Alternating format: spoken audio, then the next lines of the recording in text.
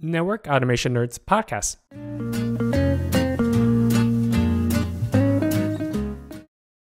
Hello and welcome to Network Automation Nerds podcast, a podcast about network automation, network engineering, Python, and many other technology topics. I'm your host, Eric Cho. Today on the show, we'll be talking to Taha Yusuf, a.k.a. NetAutomator. And that's a brilliant handle. I love it already. Taha embodies the spirit of innovation in network automation with a blend of skills, insights, and foresights to not just keep up with the trends, but also to set them. I am super excited to have Taha on the show today, and I know we'll have a great time chatting. So let's dive right in. Hey, Thank Taha, you. Thank welcome you, to the Eric. show. Brilliant. Thank you so much, Eric. It's much appreciated. I'm just excited to be here, and yeah, I'm quite I think to put it lightly, I'm very I'm excited. I'm nervous at the same time. I'm just excited to be a part of your show, and yeah, I'm honored actually. I feel honored to be here actually today. So thank Well, you. I appreciate it. now the honor is all mine because as we were just chatting before we put press the record button, the Mm, reason why I think it would be great to have you share your experiences because you actually is one of the few people who's openly shared his or her knowledge and just trying to help people, right? Like getting the knowledge out, and I think we need more of that, and that's why I think we'll just have a great time chatting. Yeah, absolutely. I think it's great that, I think one of the sort of key, not mistakes, but I think people often sort of reluctant to do is that when you learn something, I think it's quite crucial that you share it, that you Mhm. share it with a wider audience. I think not only is it beneficial to the your audience, but it's also beneficial to you. Because what I've tend to notice is that people always ask me, how did you learn so quickly? Like, how do you? One of the keys I found personally for myself to be able to retain what I've learned is to share it Mhm. and teach an audience exactly what I'm learning or what I've learned. It sort of sort of cements itself much better sort of in terms of memory, in terms of memorizing it. So it's not only beneficial to the crowd, to your audience and to everyone else within the community, the network engineering, but it's also beneficial to you as well. So I think that it works both ways. I think it's very sort of vital that we share knowledge really. Yeah, Absolutely. I would roger that. I mean, people say teaching is learning it twice, which is Yeah, absolutely true. I would 100. say it's probably teaching is learning on steroid, if you will.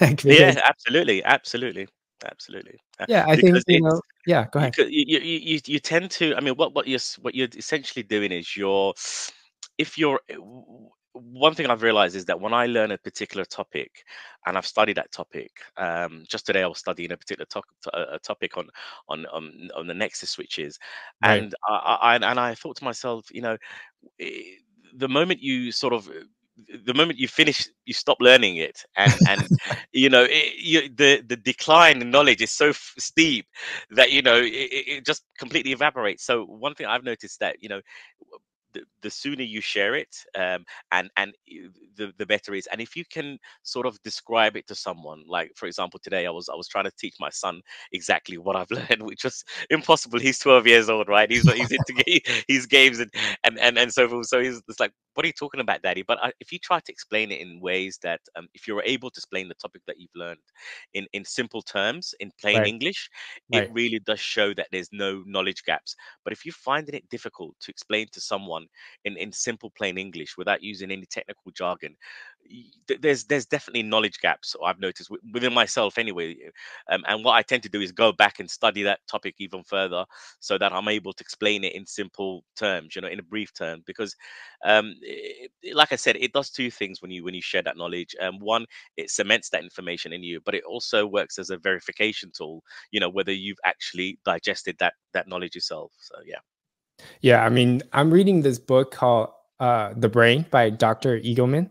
Yeah. And what he talked about was essentially our brain. I mean, we have enough neurons and cells. Like essentially, when we're born, we don't gang anymore, right? It's one of those Yeah. areas that you have it fixed. Yeah. But what has changed is the amount of connections between these neurons where you Mhm. make connectivities. Yeah. And what was astonishing was I mean, that this fact by itself is already great, but what's also astonishing is we actually make the most connections. The brain is just like the sponge, and it starts expanding and have making all these connections. But we Yeah. max out at the age of 2. So Oh between wow. the age of 0 to 2, we make all these kind of connections, and they've done the study on showing, like the graph on all these light up, portions that you're just Yeah. connected.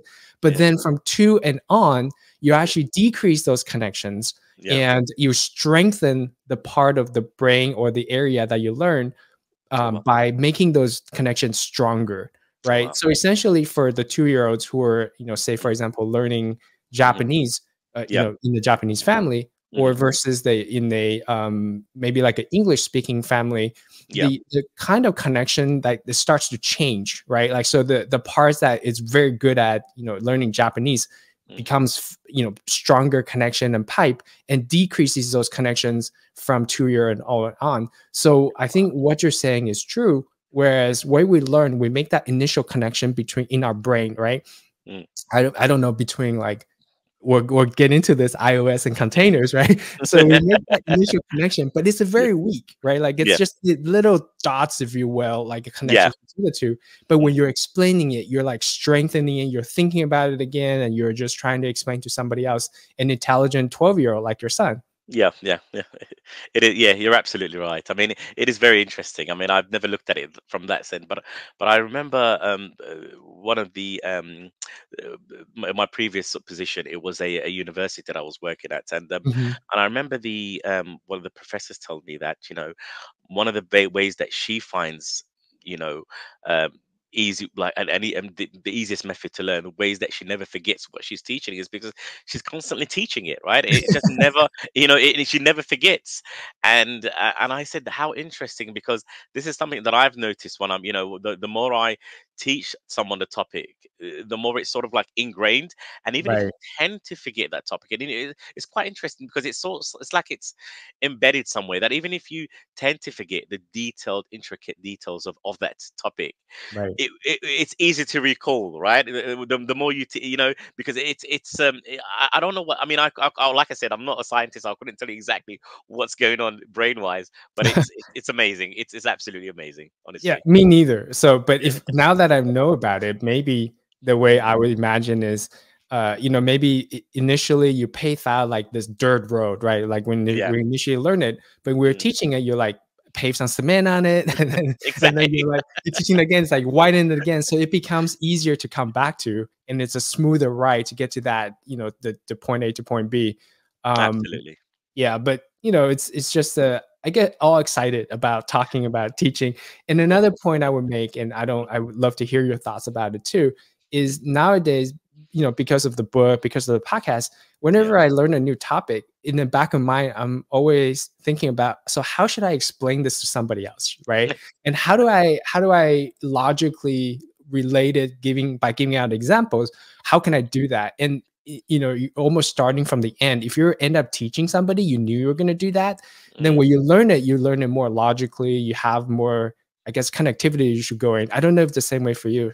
Yeah, no, I think I understand exactly what you mean. So it all depends on the sort of the audience that you're trying to give Right. this information. Yeah. That's So a great if point. you're so if the audience is a fairly technical audience, then it's easy for you to sort of express yourself using those technical terms because you know that the audience will know about it. But I think the it's really down to audience, because when you're teaching an audience who are not so technical, who are new to the field, and you're Right. trying to explain things in ways that they maybe understand, it's quite difficult. I think this is a topic that I've also spoke to one of the lecturers in my previous position.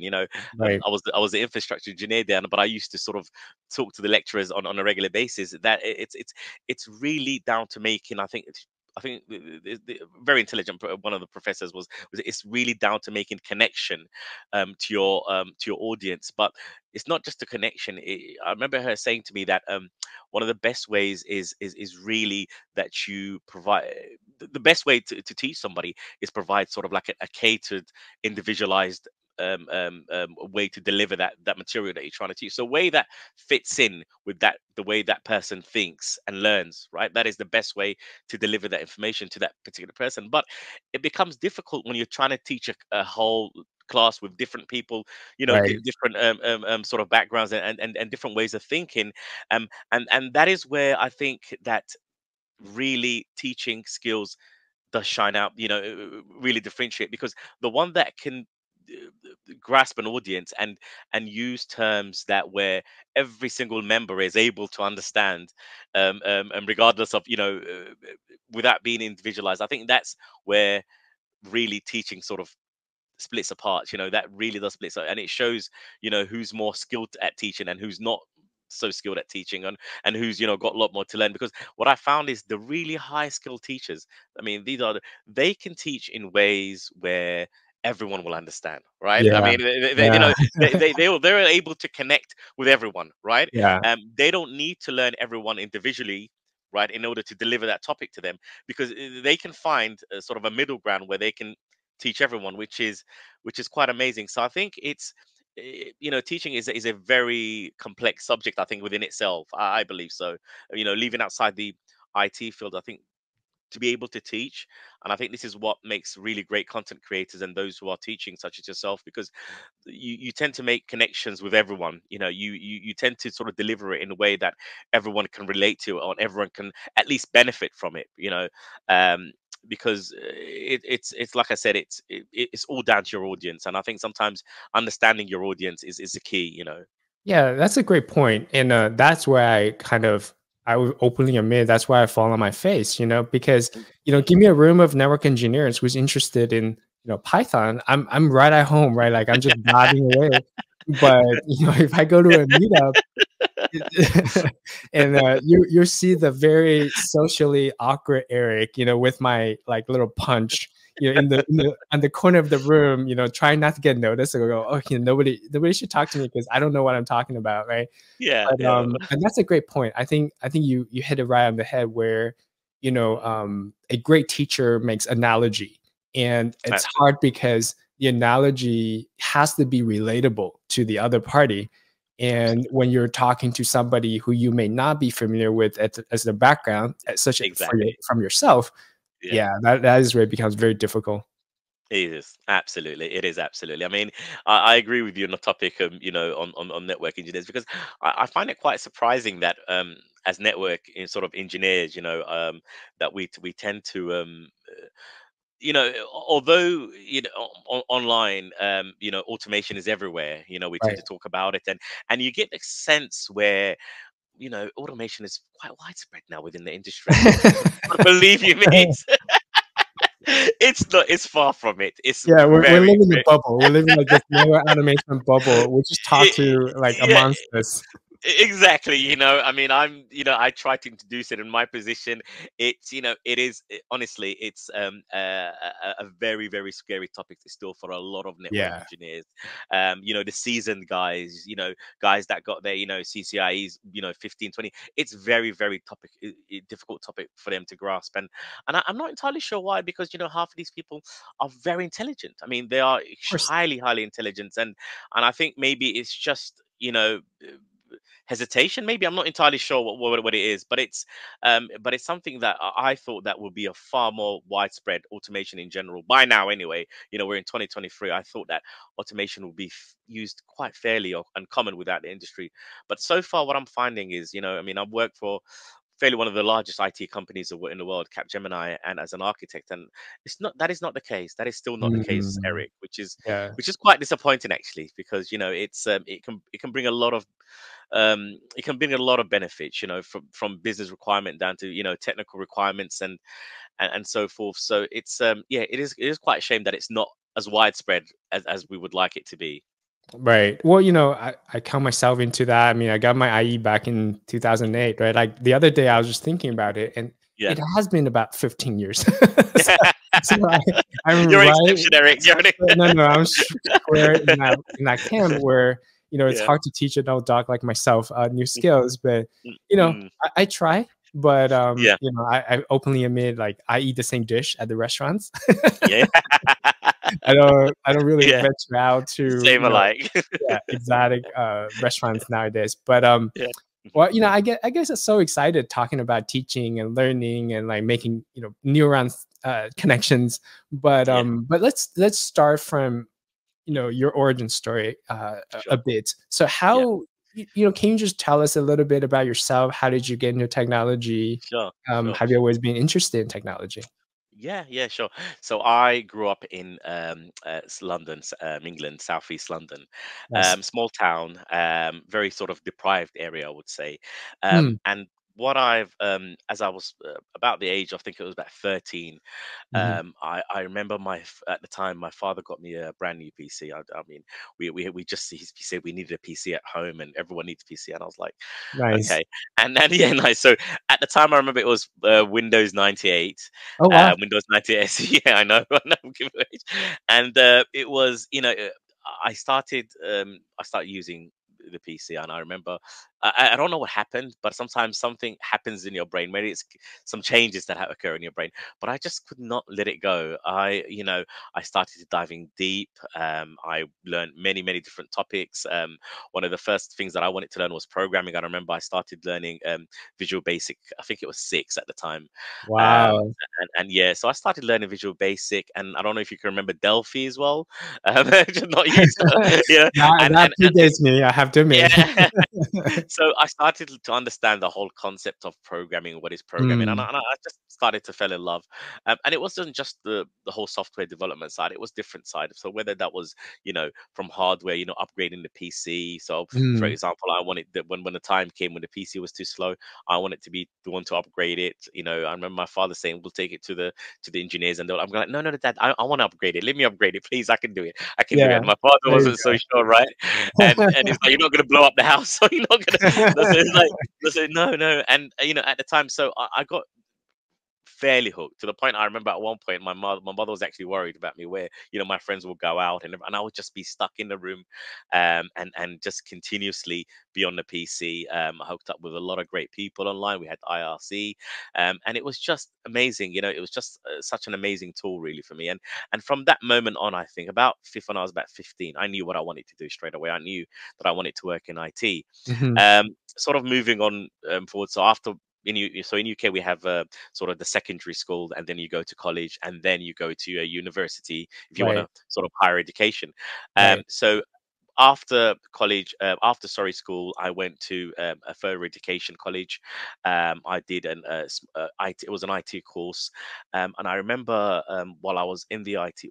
While we are doing this IT, it was a small web development course in the Yep. early days, and one of the teachers who was actually he was an assistant teacher of the class, said to me, why don't you go into university? Because you're very passionate about what you do, IT, and you should really go into. I believe you will excel if you get a degree, in computer science. And at the time I was still really hesitant to go further, but I remember him. He even wrote a letter to the university saying that please do accept Taha. I believe he will achieve great things if you can. And that was exactly how I got entry into into the university. Oh, So wow. it was a local university. When I left college, then I went in and I did my degree in computer science. Funny enough, when I went, one of the modules was systems lifecycle development, which was mainly around software lifecycle development. So I think we used Mhm, agile. Back then it was unified systems development process. So it's more like mhm. SDLC, class diagrams, those sort of things. And one of the things that I've learned was, and that was really, really interesting, and I think a lot of people tend to miss out is, and I sometimes wonder where I would have been if I didn't learn that aspect, was that it taught me sort of the state of a system can be. So, for example, I knew about object oriented development, class based development, and what methods were, and what attributes were. w- we knew, in USDP, in sort of system design lifecycle, it teaches you that, but it teaches you from sort of a system design lifecycle point of view. Right. It's not very specific to any programming language at all. So what a class is, what an object is, for example, what an attribute is, what a method is, right? Yep. And when you have all of those, that sort of building blocks, it's like the foundation really of a house. Um, it kind of made sense because in every programming language, especially in the object oriented world, you knew what a method was. You said, a method is a function essentially. You knew what an attribute was. You knew, you kind of, what class is. Essentially, class is an object oriented. You know what an object is. It's a state of a class essentially. um that really did help me. It really did help my foundation because I never forgot about it. It was still ingrained in me, and it was just a matter of picking up something like Python and learning. But it always found learning a new programming language much easier, and because I knew the concept, I knew exactly what those building blocks were. So in terms of automation, that side I was always good. Now, when I left university, when I gained my degree, I was working as a it was a first line technical support at Fujitsu, Hmm. very good company. Within I think few months, I went into a second line role, a system, essentially a system admin role. That was quite interesting. Um, the role was very interesting. The people were great. They could see the passion that I had, the enthusiasm. And then I remember after leaving that, I went to do some contracting job, and this was with Juniper Networks. I was Hmm. working as a system admin. But the problem was, I think, well, and this is probably one of the mistakes that I made, is that uh, in IT at the time, I never knew about certifications. For me, it was Hmm. like you get your degree, and that's it. You go into the field, and I never knew about how certification really can broaden your skill set and also help you specialize in a particular skill in IT. Because Right. what you learn in university is quite broad. We learn Right. everything, right? And you can't, and nobody learns everything, right? It's impossible. Nobody knows Hmm. everything. Hmm. So I never knew about certification. So after that time period, I was working for a contractor with Juniper as a system admin, and I had a issue in life where I had some personal difficulties, family related difficulties, Hmm. Hmm. and it sort of I left IT in a way. I just didn't want to go back to IT. I was, not really in a good place to be. And then it was about after a few years later where I decided that, look, I want to go back into IT. Yep. But I had this sense in the back of my head where it was telling me, look, it's too late. You can't go back into IT, right? Oh, come on. It's never You're too in the mid late. you're in your mid 30s. You can't go back into IT, right? Yeah. You had, and it was just something, But growing up, I knew I had a lot. I knew I had a lot to offer, Yeah. and I remember thinking, okay, I'm gonna go back, and I remember just browsing into YouTube, and I remember I saw this guy. No, no longer IRC. It was YouTube No, now. yeah, we're YouTube now, so this is Yeah. way back. Yeah, this is like Oh, YouTube days. nice. So we're past it. So, and I remember seeing Duan Yes, Joanne Lightfoot, Lightfoot. right? Yeah, yes, Yeah, and I I saw remember him the seeing other the lab. day, just 2 weeks Yeah, ago. yeah. Yeah. Yeah, and I remember seeing Lightfoot, and this was a lab every day, and I Yep. tell him this all the time. I message him on Twitter now and again, and tell him how fond I am. And then I remember he was interviewing a particular individual, but one of amazing guys, really. Mhm. And I think the guy said, he first got into IT when he was about 40 years old, Mhm. and he's a CCIE, amazing, amazing, amazing guy. I mean, very, very highly intelligent person, and I just couldn't believe that. It made me think. Wait a second, Taha, you can do this. You're right. I mean, like you've had that ingrained from you from you've got all the qualifications behind you, and this was not something that you're picking up now later, but you can do this, right? You can do this. I mean, it's just a matter of willpower, and I think shout out to Duan. I mean, it was really, honestly, he really did. Watching that podcast, a few really did motivate me, and it was quite Mhm. inspirational actually to get back into the field. And funny enough, I never knew about network engineering. I know it sounds quite funny because everyone says to me, Taha, even in my current role, you know everything, right? Like, I mean, don't you know? How did you get into it so quickly? And it was once I learned about what network engineering was, because at the time when I was, believe it or not, this was about this was just during the pandemic, actually, at the Oh, beginning onset really? of that. Oh, I know, wow. I know, I So know. And during this the is uni, you actually were not. I mean, I love the part about like system design, and yeah, there's also a great book called Thinking in Systems, right? yeah. So you actually have that Mm. background and foundation to build on. But during the uni years, they never taught network engineering or any networking related things until like later on. Yeah, yeah. I mean, they did teach us some concepts, from Hmm. things like Ethernet, Sure. IP addressing, layer 3 IP. Just, I mean, it wasn't structured. It I was see. done in a way that's quite sporadic. So you couldn't piece all the things together. They were Right. very, very sporadic. And plus it wasn't very, it was very, I would say, quite broad as well subject. It wouldn't really go into sort of layer 2 technologies or layer 3 technology. And so it was very broad. But one thing they did teach you what is that networking is what connects computers together, right? That Hey, was the key. you can't argue with that. Fundamentally, it's absolutely true. It's like, yeah, they connect computers together, and you're like, uh-huh. But it Bam. was very broad. I know it was very, very broad. And I think, going back today, if I had, honestly, and I say this many, many times, if I had the opportunity to go back and not go to university and study for something like a CCIE, I would have done it within a blink of an eye. And I'll tell you that now, Mm, because mhm, it's the level of knowledge that you gain from these certifications, especially the Cisco certifications.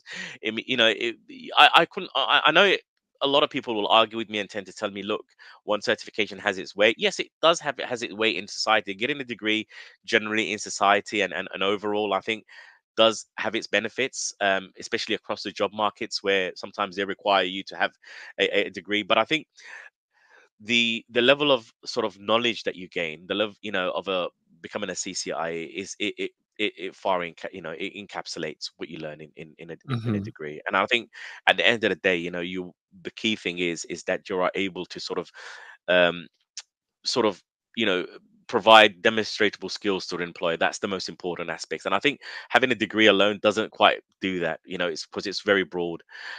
So yeah, if I could go back, and replace it, I would do that any day, for a CCI any day. So because it's just the level of knowledge, I think is very broad. It's not really knowledge that you could probably use especially in a role that I'm in, where with the CCIA role, especially for network engineering, it's amazing. It always has is amazing. So yeah. Yeah, So that was I think what you said was true about certification is very tactical, right? Like it gives you the tools that once you learn today, you could apply it tomorrow in the job absolutely, and get things done and check off absolutely. that box, like Mm. impress everybody around you. Go, oh, wow, you configure VXLAN, there's your Yeah, MPLS. And now that yeah, we have extended layer two over data centers.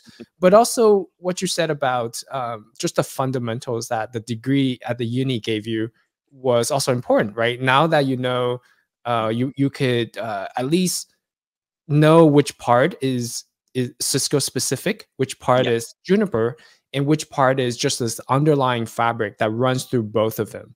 So I think absolutely. both are important, but I like the part where you pointed out that the certification give you like a good roadmap and the guideline, and so you don't go, these are the guardrails, right? You don't go Mm, off rail, and you stay within that path, and they give you that foundation and also that checkbox for like HR and very absolutely. tactical thing that you could do the next day. Exactly, absolutely, at 100%. I think, to be fair and to be honest, I think having a degree will always have its benefits, and I think Mhm. that's a society, and also the weight that it holds. I think is I'm not entirely sure if it's just a name or what it may be. I thought by 2023 that having a college degree wouldn't be a thing anymore, right? It's Mhm. but it is. I mean, if you go to any country, whether in England, I don't think it's so much more important. But I think if you go to somewhere like the Middle East, the Far East, or even Oh, America, Asian, right? Like Asia, Asian yeah, countries, yeah, huge. it's huge, right? It's massive, and I think Yeah.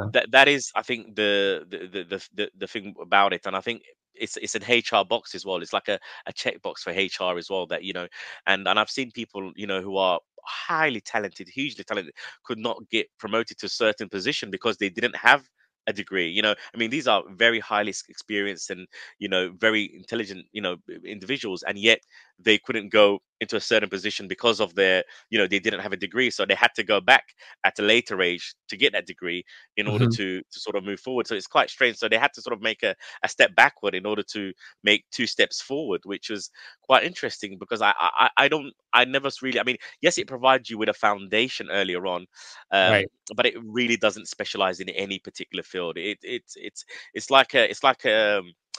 like a highway, right? It sort of shows you all the different roads, and it's up to you to choose which road you want to take, really. So I think, yeah, I think that was the what it gave me. But I think from programming point of view, I think it really did help because um, luckily, I had a very, very good lecturer who was really, really a very, very nice lady. And I, till this day, sort of tried to reach out to her. And after many, many years, but, who she was very, very good with system design lifecycle, Yeah. unified system development process, amazing lady. And she really ingrained that in me, the understanding the whole object orientated subject. So when it came to things like when we did object orientated database development in Oracle and all these different sort of learning programming languages, it made things a lot more easier for me because I had that sort of foundation, especially with understanding system design lifecycle and the principle of object oriented. So yeah, it definitely did do that for me without a shadow of So doubt. so let me ask you this, Taha, right? Because I think you've experienced both backgrounds, and by the way, actually last year I went back to finish my master's, right? Oh, So yeah. I am in my 40s. I got my master's, and Oh, that's I great. went back It's never for too different late. It's never reason, too. right? Yeah, I Yeah. went back for a different reason, but it's Yeah. not about me. Mm, Um, so you've done all of them, right? You have your mm, uni degree. You actually went away for a little bit. You came back mm, and you expressed your thoughts about certifications. So how mm, would you approach it? What kind of advice would you give, say, somebody who's listening to this podcast on where to go? Like, like I'm mm. just 18 years old and I don't know, Taha, give me some advice. Yeah. And I'm interested in networking. Yeah. I Let me think put that in. I think it's quite interesting because I Okay. think this was there was a recent discussion on Reddit which I sometimes like to sort of give my input and my opinion on, Sure, and I think sure. someone sort of said to me, or asked the question whether you know how much salary raise can I expect from a CCMP, right? Okay, okay. Which is quite an interesting Oh question, my right? god, that would be like a heated subject. I mean, there's Yeah, no lack of opinionated people on Reddit for sure, right? yeah, yeah, so it's quite an interesting question because I don't, at the big, when I first started learning about certification, I thought, yeah, these are great. It's the end of a be all. But then I've changed my mind. It's not about the certification Sure, that will essentially give you that bump in salary. It's about sure. the knowledge that you gain from earning that certification that will Of give you course.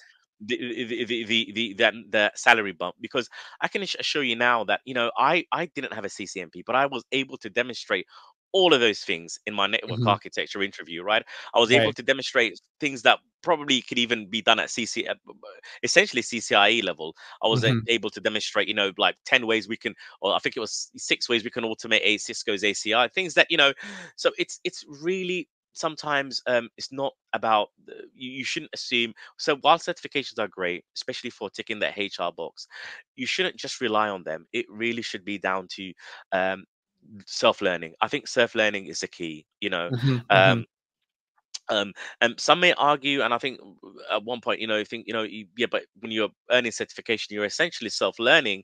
But when you're sort of studying for a certification, you're essentially looking for you want to get that pass, right? You want to get that certification.